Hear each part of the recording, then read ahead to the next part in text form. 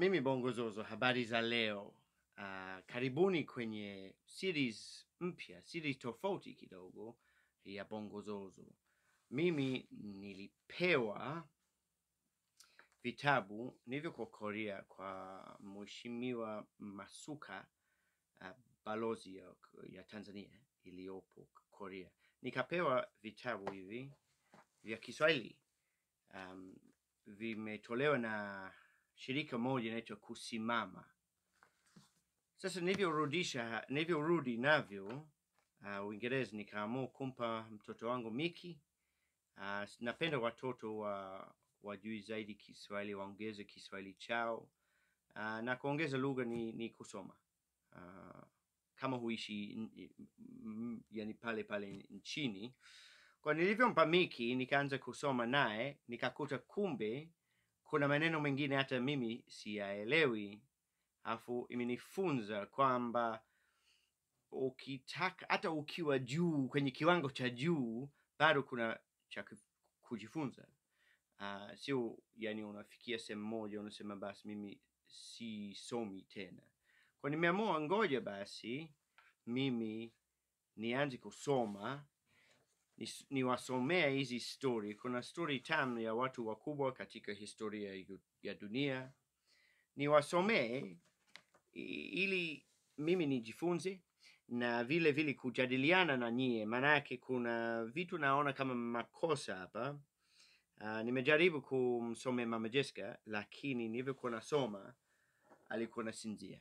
Manake sijui sauti yangu tamu sana, Bongozozo akisoma story utakuwa unalala. Labda hata nyie mtasinzia, tayari imeshasinzia. Mnakosa usingizi, mna mawazo, then unanisikiliza mimi, alafu unapata usingizi. Sawa basi, kama mnapenda hii, inafanya kama jaribio. Kama mmependa hii series mimi navyosoma story, hadithi, basi utaandika kwenye comment. Hii video ya leo hamna fujo, hamna kelele sana, unaona. Sio kila siku kuna fujo. Leo nasoma story katika hicho kitabu, Hadithi ya Vincent Van Gogh. Nimechagua hiyo sababu Vincent Van Gogh ni mchoraji ambaye nimempenda sana tangu zamani sana. Hata nilivyokuwa naishi Tanzania, nilikuwa naishi Moshi. Nikamchukua mchoraji mmoja, alikuwa pale njia ya kuingia Slipway pale. Alikuwa na kibanda chake, alikuwa anachora safi, alikuwa anaitwa Amiri Mjogo, Mtondogo. Sijui jina, nimesahau jina lake, lakini nime lose contact naye. Kama mtu yeyote anayemjua Amiri, naomba basi tupatanishe tena, unaona, kwenye mawasiliano, yani tukutanishe tena.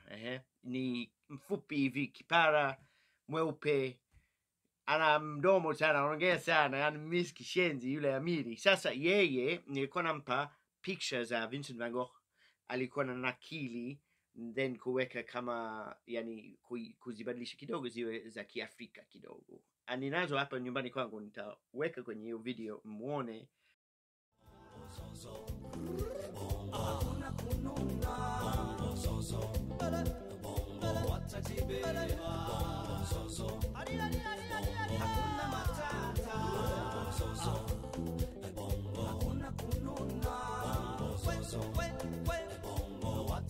Kazi za Vincent Van Gogh. No, usizani nina original. Manake pictures za Vincent Van Gogh zinauza mabilioni. Haya. Hadithi ya Vincent Van Gogh. Iliandikwa na Alice Troy na imetafsiriwa na Carol Evelyn Nzogere. Naona Nzogere ni jina la wapi? Jina la Mbeya, sindio? Sio Mnyakusa lakini. Haya. Vincent Van Gogh ni moja wapo wachoraji wakubwa katika historia. Yeye hakukuzwa katika utajiri au kusaidiwa na wengine. Mimi ningesema yeye hakulelewa. Hiyo kukuzwa, vyote sawa, au bora ni hakulelewa. Shauku yake, shauku, hilo neno silifahamu.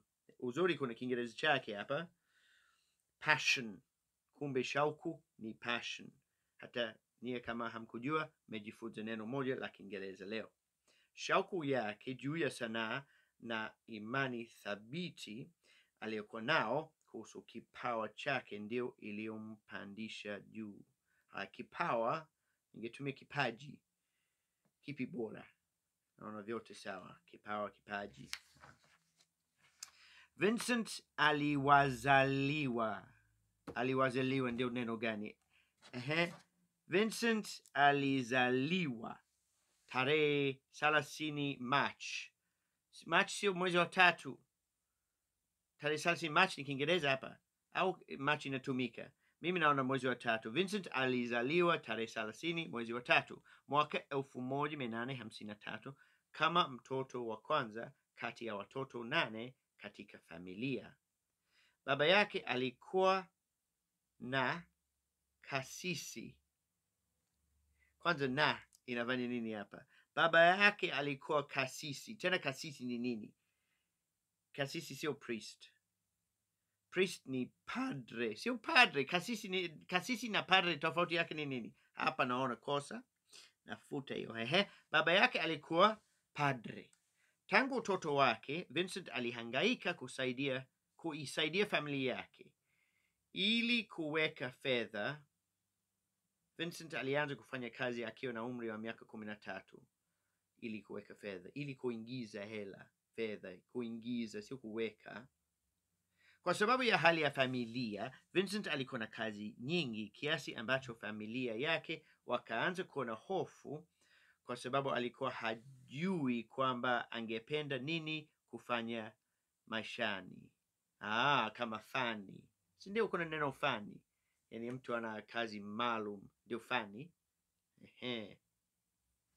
Ila maisha ya sasa hivi naona mtu akiweza kazi nyingi ndio bora zaidi. Hakuna watu siku hizi wana kazi moja kwa maisha yake yote. Nani anafanya siku hizi inabidi uwe mjanja kidogo juu kazi nyingi. Lakini naona kipindi kile walikuwa na wasiwasi wazazi wake. Vincent alimtumia barua mdogo wake aitwaye Theo. Hapo namsifia Caro Nyenyo. Anaitwa nani? Caro Nzogere. Manake aitwaye ni rani kama wimbo fulani. Mimi ningesema aliyeitwa, lakini aitwayo raha. Vincent alimtumia barua mdogo wake aitwaye Theo.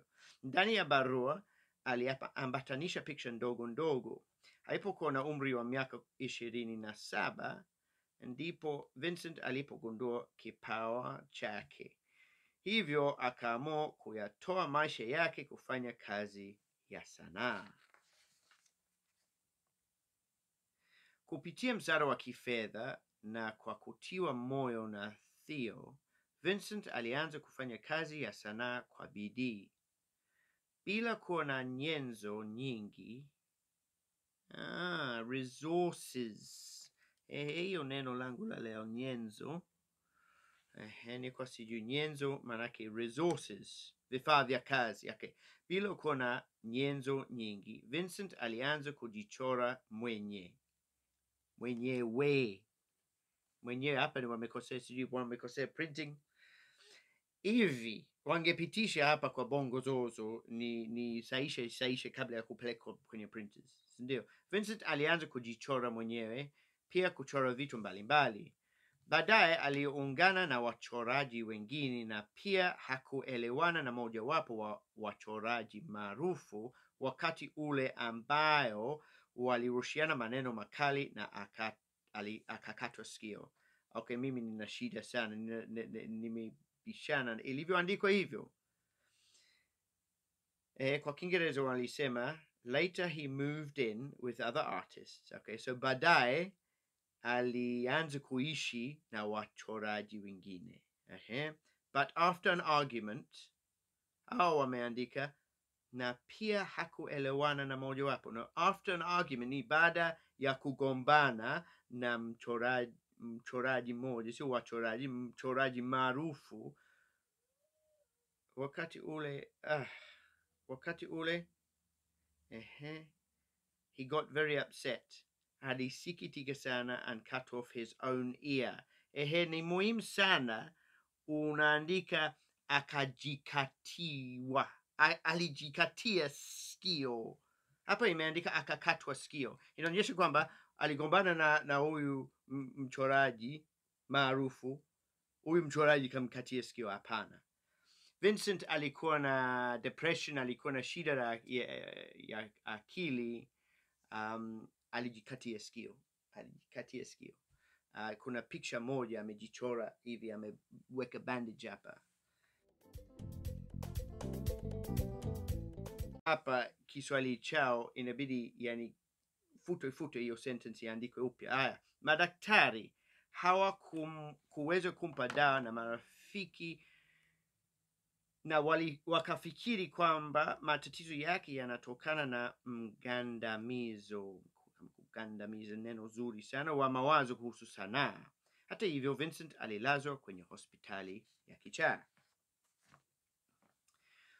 Mbali na kuwa na ugonjwa wa akili, nani anatumia ni Kiswahili sijui cha zamani, ingawa alivyokuwa na ugonjwa wa akili, shauku yake ya sanaa haikuumba. Aliendelea kufanya kazi na hatimaye aliweza kuchora picha 150 kwa kipindi cha mwaka mmoja. Hakika hiyo ilikuwa moja ya vitu vilivyomsaidia Vincent asifanyike kuwa kichaa kabisa. Sio asiwe kichaa kabisa. Lazima useme asifanyike kuwa, asiwe kichaa kabisa. Vincent aliendelea kutengeneza kazi nyingi za sanaa na afya yake ikaanza kuimarika. Hadi wakati alipopewa taarifa kwamba kaka yake asingeweza kumsaidia tena kifedha. Kwa yeye kutokuwa na msaada wa kifedha na pia kutokana na hali mbaya ya mgandamizo wa mawazo, Vincent alifariki mnamo tarehe 29 wameandika Julai mwezi wa 7 mwaka 1890. Ina maana alikuwa na miaka kama 37. Wameandika hivi Vincent alifariki, lakini inavyosemekana alijiua. Ila kuna watu wengine, si kwenye movie niliangalia movie yake, nikaona kwamba kuna vijana si vibaka wakaja kumchoma kisu, then kapeleka hospitali, labda hospitali ikaelekeza, lakini naona mtu ambaye yani matatizo ya akili anaweza hata kuhisi imetokea hivi. Wanavyosema alijiua, maanake alikuwa mtu kwenye masikitiko sana kwenye maisha yake, kwa kuwa hakuuza hata picha moja. Hii historia ya Vincent Van Gogh ni kwamba yeye aliendelea kuchora, hakuuza hata picha moja. Mpaka sasa hivi picha zake zina thamani. Haya, tumalizie story alafu tuendelee na hiyo. Eti unaweza kufanya kazi alafu usiingize hela hata senti. Katika kipindi chote cha maisha yake, sanaa ya Vincent hazikutambuliwa na watu wengi. Theo na mke wake walizikusanya picha zote za Vincent na kufungua jumba la maonyesho, ambapo ndipo kazi zake zilipopata umaarufu. Hivi leo Vincent Van Gogh ni moja wapo wana sanaa anayekumbukwa na kuheshimiwa sana katika historia. Moja kati ya kazi zake maarufu ni picha ya usiku wenye nyota nyingi. Okay, wanataka kusema Starry, Starry Night. Naona kama ameitunga jina, yani unabakiza jina hilo, Starry, Starry Night. Yani kama wimbo wa malaika. Mwingereza hawezi kusema wimbo unaitwa Angel. Naona wimbo unaitwa malaika, umeitwa yani waliotengeneza wamesema wimbo unaitwa malaika, basi unaitwa malaika. Kwa mtu akila nyanya, ndio anataka kusema potato eaters. Tena kwanza, nyanya sio potato. Nyanya ni tomato. Hapa wangesema potato eaters, mtu akila kiazi. Lakini bakiza vile potato eaters, sunflowers, badala ya picha ya mmea wa alizeti, sunflowers. andika kwenye sunflowers, then inajulikana kwamba ni jina lililotungwa na mchoraji mwenyewe. Picture binafsi, self portrait, na nyingine nyingi. Basi ndio mwisho wa story. Nilikuwa nimenogewa kidogo na hiyo story mpaka imeisha, nimesikitika. Haya, Vincent Van Gogh alichora picture zaidi ya 200-300 sijui, na hakuwahi kuuza hata moja alipokuwa hai. Imagine wewe fundi seremala, na unatengeneza kitanda. Unavyotengeneza kitanda umekipenda wewe mwenyewe hicho kitanda, lakini watu hawanunui. Then unatengeneza kingine na kingine na kingine mpaka una vitanda 300. Watajua kweli wewe kichaa. Na ndio watu walijua huyu jamaa Vincent Van Gogh ni kichaa, lakini ukihesabu wachoraji wote dunia ambao wamewahi kuishi, yani mpaka leo, yani maarufu zaidi ni Vincent Van Gogh. Unaona, na picture zake ni za ajabu sana. Maskini hata hakujua kwamba picture zake zitakuja kupendwa. Unaona, kama yeye amebadilisha yani mwelekeo wa dunia kwa picture zake, lakini hakuingiza hata senti na hata hakujua kwamba kazi zake zitapendwa. Wewe unaweza kufanya hivi. Unaweza kazi zako zisithaminiki maisha yako yote. Yani, pate hata senti. Mimi ningeweka kama hobby, ningeingiza hela kwenye biashara, then ningekuwa na hobby ya kuchora. Lakini tumshukuru Vincent Van Gogh kwamba alijiamini ya kutosha, au labda alikuwa na ile moyo wa kuchora, sema alikuwa na shindwa kujizuia. Kwa hiyo alishaamua basi, ngoja mimi nitachora, sina kingine cha kufanya, nitachora kuonyesha mapenzi yangu kwa dunia hiyo. Kuna mwimbaji mmoja anaitwa Don McLean. Alivyosikia story ya Vincent Van Gogh, kaumia fulani, yani kaona kwamba huyu msanii alikuwa na uzuri na upendo mwingi moyoni mwake, na basi alijitolea maisha mradi atoe upendo uliomo ndani kuwaonyesha watu wengine. Basi alivyosikia hiyo story, alitunga wimbo unaitwa Starry, Starry Night. Na mimi nilijifunza jana. Starry, starry night, paint your palette blue and gray.